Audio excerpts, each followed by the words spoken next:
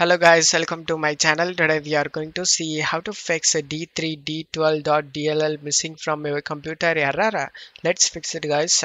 Open up Chrome and search D3D12.dll download.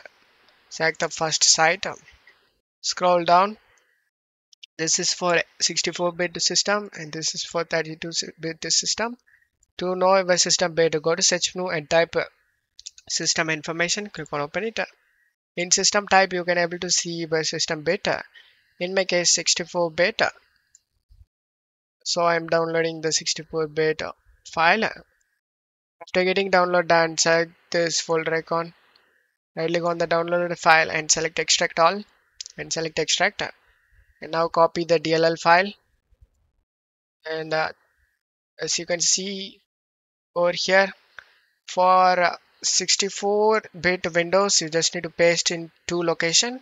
For 32-bit Windows, paste in one location. As I will give in the description guys, you can able to see that. Go to this PC, local disk C, Windows, system 32, paste in here.